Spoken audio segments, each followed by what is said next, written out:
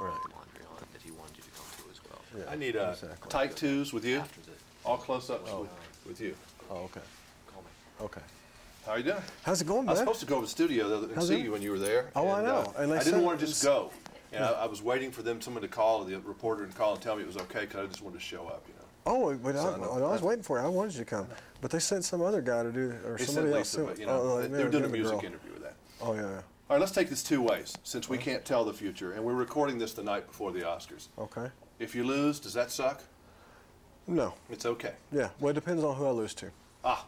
Yeah. And if you win, now are you all involved in this emotionally?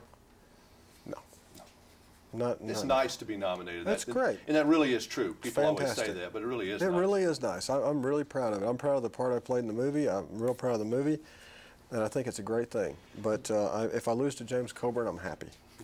Do you take compliments and criticism about the same, or are you a little thin-skinned maybe on the criticism side? I'm a little thin-skinned, yeah. And that, again, depends on who's criticizing you?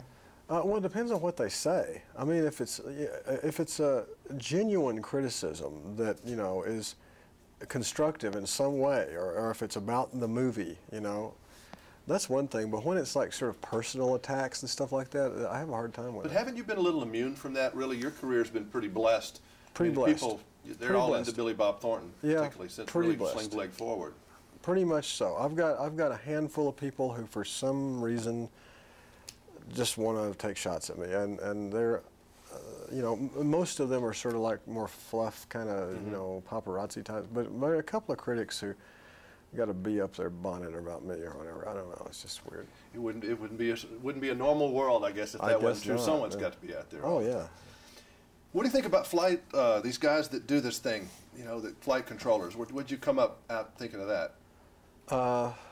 I think I respect them a lot. They're something else. I mean, they have a real hard job to do, and it's just hard to keep it all organized. And they have to have an amazing head for this. You know, it's just knowing where everybody is all the time and keeping that straight. I mean, they can even talk to each other about something else and then go back to it, and they know exactly where everybody is, how long it's going to take before they need to deal with this one again, you know, and that one. It's just, it's a pretty amazing job. I have a huge amount of respect for them. They might be more neurotic than actors and journalists.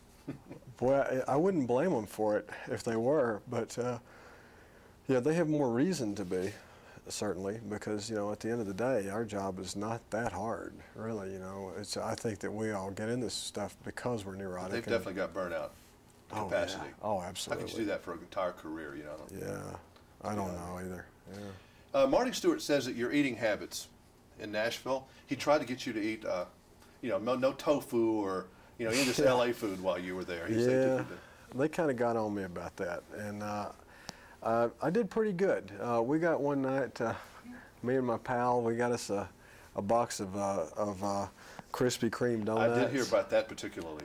You know what? We got 2 boxes of Krispy Kreme donuts that were just off the press and finished them both. I mean, we ate those things like there wasn't going to be any more food. And have a Coca-Cola to drink with it, and you'll have a sugar buzz. Tell me about it. And we do drink Coke. But I did hear that they had to kind of beat this LA thing out of you. That you got a little LA in your eating, and they had to kind of bring you back. They didn't. Marty and Connie and them, they don't get the tofu deal at all. They're not fond of it. Nor Jimmy. Jimmy doesn't get that either. No, doesn't get it at all. Yeah, a lot of them don't.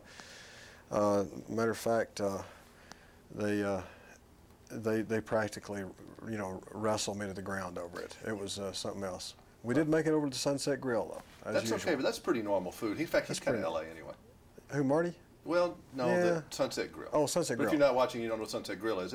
They're eating California cuisine. They are, really. Yeah. But I heard the Dunkin' Donuts story, the Krispy Kreme, whatever it was. Yeah, Krispy Kreme. I was very proud of you. Good to see you again. Good seeing you, man. Yeah, he told Marty, I saw him on the